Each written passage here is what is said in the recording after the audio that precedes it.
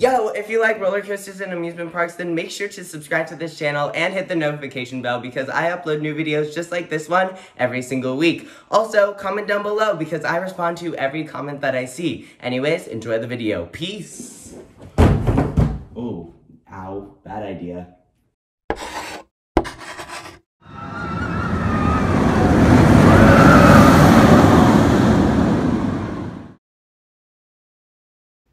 What is up, thrill seekers? Today I'm going to be counting down my top 10 favorite roller coasters in the state of Florida. Now, the state of Florida is just such a big hub for theme park lovers, really around the world.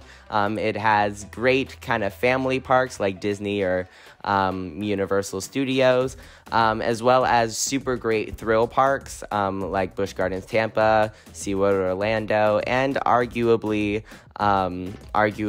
Universal Studios as well. But something to keep in mind while I'm going throughout this video, I am only including actual roller coasters on this list. So something like Rise of the Resistance, I actually prefer it over all of these coasters, but it's not making the list because it's not a roller coaster, and also only including roller coasters that I've ridden. So Iron Gwazi isn't going to be here. But anyways, at number 11, it's an honorable mention. It is one of Disney's bolder attractions, and that's because it is Rock in Roller Coaster. This coaster is themed to Aerosmith, which I actually thought was a group that like made arrows, like a locksmith, but for arrows. So of course you would imagine my disappointment when I actually got into the queue line of the ride. But nevertheless, still a great roller coaster. The launch is super forceful. I believe it's 0 to 57 miles an hour in 2.8 seconds, which is pretty fast, especially compared to something like even Poltergeist, which doesn't even have that forceful of a launch. This coaster is made by Vekoma, so you will have a little bit of shakiness on the ride, but it's not really as rough as I actually thought it would be. This coaster does have 3 inversions, and all of them are super fun. The flipping sensation, especially in the dark, is just such a fun sensation, I guess you could say. And then, of course, the thing that really makes the ride is the theming, both on the building, in the queue line, and of course on the coaster as well. Rock This Way blasts through the entire ride. It's just a great ride, especially coming from Disney. Anyways, at number 10 is an incredible coaster. That's because it's the Incredible Hulk coaster. Haha. Oh, sorry, what's that? Yeah, kill myself? Okay, yeah, that's fair. Anyways, this ride is so awesome. I absolutely love the Incredible Hulk coaster. It's just such a great ride. Some could even say it's an incredible ride. The first half of the ride is super awesome. I absolutely love it. It's super spread out, super graceful, super smooth, and overall just a great first half. One of the best first halves. Until it kind of starts to get into the second half, kind of starting out with a corkscrew, which you're going to see here just in a couple seconds right here. That's when the ride starts getting not very great. The coaster really Hulk smashes you into the side of the restraint, which is not very good. Of course, Hulk smashes are usually super awesome, but there are definitely situations where they don't really work very well. I tried one on my girlfriend, didn't really work very well. And this is another situation where it doesn't really work. And that part is kind of painful, but it is still a great ride. Still definitely deserves a spot on this list. But that kind of ending is why it's not higher on the list for me. It's a B&M sit-down coaster. I think my second one that I rode, because I rode Kumba before it. But still a unique coaster. There's very little B&M sit-down coasters. And yeah, that's the Incredible Hulk coaster. Anyways, now at number 9 is Kumba at Busch Gardens Williamsburg. Busch Gardens Tampa. And this is another B&M sit-down coaster, the only other that I have ridden. Now, this coaster gets a lot of mixed reviews because some people really praise it for its intense ride experience and it's very whippy, but others definitely put it on some of their worst coasters lists just because of how, I guess, rough the coaster is. I wouldn't say that it's super rough, but it definitely does have a bad rattle, which I'm not a big fan of. I actually, first of all, I do like more graceful rides versus super intense rides, and also the rattle definitely did take away from it, but nevertheless, this coaster is still super awesome. All of the inversions are super fun. There are definitely a lot of graceful sections, and yeah, definitely a must ride if you go to Busch Gardens Tampa Bay, and one of the reasons why you should take the trip there. Anyways, now coming in at number 8 is, here we go, Kraken at SeaWorld Orlando, which is a B&M floorless coaster. Yes, yet another B&M on the list. There are quite a few, but Kraken is definitely an amazing coaster. I absolutely love this ride. Similarly to Kumba, it's not the smoothest coaster in the world, for sure. There isn't quite as much of a rattle as Kumba, but there definitely is a noticeable rattle on it, which does take away from the experience just a little bit. And also similarly to Kumba, I do still prefer, of course, graceful rides, like I said earlier, and this ride is a lot more intense. That's why I prefer other B&M floorless coasters like Superman Krypton Coaster or even Rougarou over this coaster, just because they're more graceful, they're more smooth. But still though, this ride is still amazing. All of the inversions are super fun. Absolutely love it. And definitely one of the main reasons that you should go on out to SeaWorld Orlando. Oh, look, cards. We have number 7, which is another B&M. Whoa. This is Montu, which is a B&M hanging coaster. Or what was it, a dangling coaster, according to a lot of accounts that are making like top 10 scariest coasters, right? It's a dangling coaster, that's what it is. No, it's a B&M invert, and one of the best B&M inverts for sure. I actually do prefer Silver Bullet over it, pretty much for the same reasons why the other coasters previously on this list aren't higher up, and that's just because I prefer more graceful rides, and Kumba is definitely a very intense ride experience. But if you do like intense rides, this is definitely for you. It has 7 inversions, all of them super whippy, super snappy, super fun, and overall it's just such a great ride. Definitely, again, another great reason to get out to Busch Gardens Tampa, really to ride this coaster and experience it for yourself. So yeah, that is Montu at Busch Gardens Tampa Bay. Now coming in at number 6 is, what is this? Oh, it's the first and only wooden coaster on this list. Oh yeah, this is Mind Blower at Fun Spot Kiss Me. No, it's Fun Spot Kissimmee.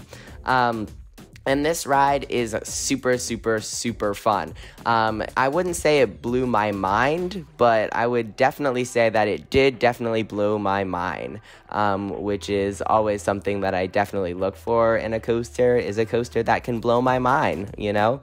Everyone wants that. But this is another POV by me, and yeah, overall, this coaster is just such a great ride. It's super crazy. The airtime is mostly very sustained, which is something that I like. The first drop, 100% one of the best first drops on any coaster. Even in the front row, which is something that not a lot of coasters have, is a great drop in the front row. This coaster, Mind Blower, definitely does have it, and in the back row it's even better. But yeah, getting back to the airtime throughout the ride, it's super sustained ejector airtime on most of the parts, but there are a lot of floater moments as well. So it's a great mix of, you know, sustained ejector and sustained floater airtime, which is definitely something that I love. Overall, a great ride. Definitely worth just visiting Fun Spot just for a half a day. Anyways, now coming in at number 5 is another B&M. yeah, that B&M girl where she was like, should have gotten a B&M, Florida was like, be okay. I'm going to install like 100 of those because this is a B&M dive coaster, and that is SheiKra at Busch Gardens, Tampa. SheiKra is definitely a lot of people probably are looking at this and being like, what? How is it this high up on the list? I definitely look for airtime in a coaster, and SheiKra gives amazing airtime. First of all, it does hang you over the drop, which is why it's called a B&M dive coaster. That's like kind of what the model does. But I actually prefer it in the back row, which is kind of crazy, but I do, just because it really flings you over that first drop as well as the drop off of the mid-course brake run. You get amazing airtime, and the rest of the ride, super buttery smooth. The elements are really graceful, really fun, and overall, it's just such a great coaster. I don't really get why people hate on B&M dive coasters. I absolutely love them. Obviously, this isn't my favorite. I like Griffin more, but still a great ride. Now coming in at number 4 is Hagrid's Magical Creatures Motorbike Adventure. Oh yes, they definitely did take inspiration from some Six Flags rides when coming up with this name, just because of how long it is. I mean, you have rides like Gotham City Gauntlet, Escape from Arkham Asylum, which is absolutely crazy. But anyways, yeah, Hagrid's is a great ride, super long ride, so I can talk about it for a while. Oh yes. It is, in terms of the ride experience, it's awesome. It has 7 LSM launches, which is, I believe, more than any other coaster in the world, which is super crazy. None of them are particularly forceful, but all of them, definitely you can feel the acceleration going into them, which is definitely something that I like. Overall, the ride is pretty tame at most points, but it does definitely have some more whippy and intense moments, just kind of here and there. In terms of the theming on the ride, it's insane. I mean, they planted, I believe, over 100 trees just to make it really feel like you were in a forest, maybe even 1,000 trees, to make it seem like you're in the Forbidden Forest, which is kind of what this coaster is themed to. But kind of getting back to the ride experience, just because it's on the screen right now, I do want to talk about the technology of this coaster. First of all, it uses a high-speed switch track, like you saw there when it went up the spike and went backwards. And that is definitely new technology that Intamin has come out with, where they can switch the track while the train is still moving. And just in a second, you're going to be kind of caught by Devil's Snare, I believe is what it's called. And there's a drop track, so the whole coaster as well as the track just drops vertically down, which is super cool, before you go on the fastest and final launch. But yeah, the theming is insane, both throughout the coaster as well as throughout the queue line. I did wait a long time for this. I believe it was like 4.5 hours, which is crazy, but it was it worth it? Yeah. But at least the queue line did have a lot of amazing theming. So yeah, one of the most well-themed coasters. If you have read any of the Harry Potter books or the movies, which I haven't, but if you have, then you'll probably even appreciate it even more. But it does still deserve a number 4 spot, just because of the overall experience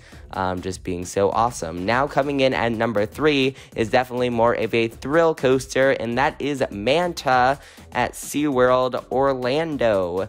Oh yes, Manta is a B&M flying coaster, one of only 2 that I've been on, the other one being Tatsu at Six Flags Magic Mountain. I'm laughing because I was having a lot of fun when writing the POV names.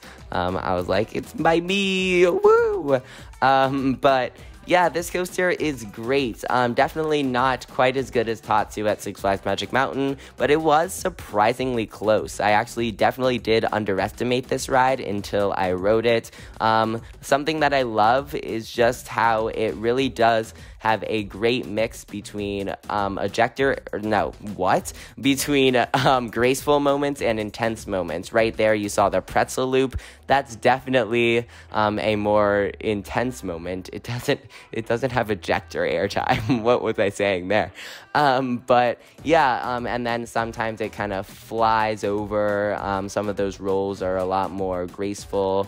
This kind of flyby, it's gonna go down next to some water, and there's a nice water effect that's super graceful, which I like. But there are obviously a lot of intense moments as well, and that's one of the reasons why I love this coaster, is because it really does a great job at combining an intense ride experience and a graceful ride experience and putting them together. Overall, it's just such a great ride. I mean, super unique, especially with the flying aspect of it, and I really do wish that there were more of these out there. But now coming in at number 2 is a ride that people would think would be at the number 1 spot, and that is Mako at SeaWorld Orlando. Yeah, I know, right? It's crazy. You can see my reverse POV there.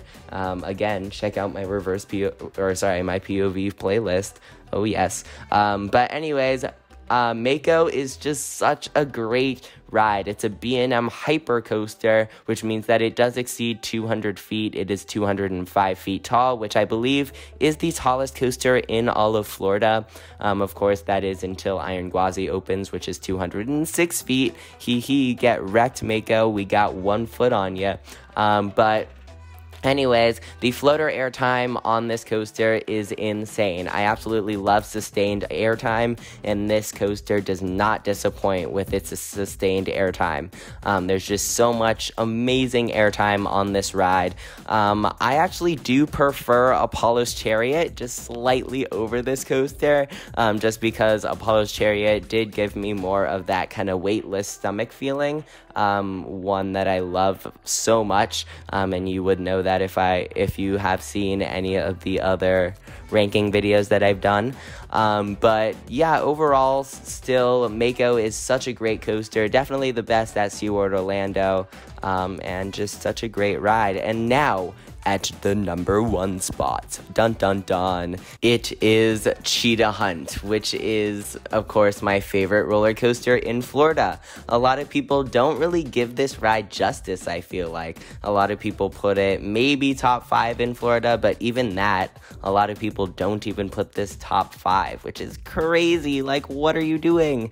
This ride is great. All of the launches are super forceful. All of the airtime is super awesome. That's one of the reasons why I love this coaster, is just because it's so graceful, with so much airtime, and it's just amazing. All of the launches, like I said, super forceful, and it's just so great. It is a Intamin Blitz coaster, which is another Intamin Blitz coaster is Maverick at Cedar Point, which I actually don't really like as much. I actually have Maverick at number 4 in the park. But the reason why I don't like Maverick as much as many people do, and I like this ride more than a lot of people do, is just because this ride is super graceful. It focuses on airtime and kind of just a smooth, graceful ride experience, which is definitely something that I love. Versus Maverick, which definitely focuses on more of an intense ride experience, which I don't like quite as much. But yeah, amazing airtime on this coaster, which I wasn't expecting at all. I was expecting to get off this coaster and be like, okay, that was fun. But I got off this coaster amazed, and that's awesome. But yeah, that's really my ranking video. So thank you guys so much for watching, and I hope you enjoyed. If you did, smash that thumbs up button, and like I said at the beginning of the video before the intro, make sure that you subscribe, because I upload new videos just like this one every single week. Now, these videos are going to kind of act as kind of a break for me, I guess, in a way. Just when I'm, planning something super, super big, then I will use these ranking videos to kind of take a break, because it's a lot easier to make than a lot of my normal videos. But of course, check out my POVs playlist. I already said that a whole bunch of times throughout this video, but I have really good POVs as well as reverse POVs, like for example this one of Cobra's Curse, that's what it's called, at Busch Gardens, Tampa Bay. And yeah, anyways, that's really it for this video. So thanks for watching, and yeah, I will see you guys all next time. Peace out.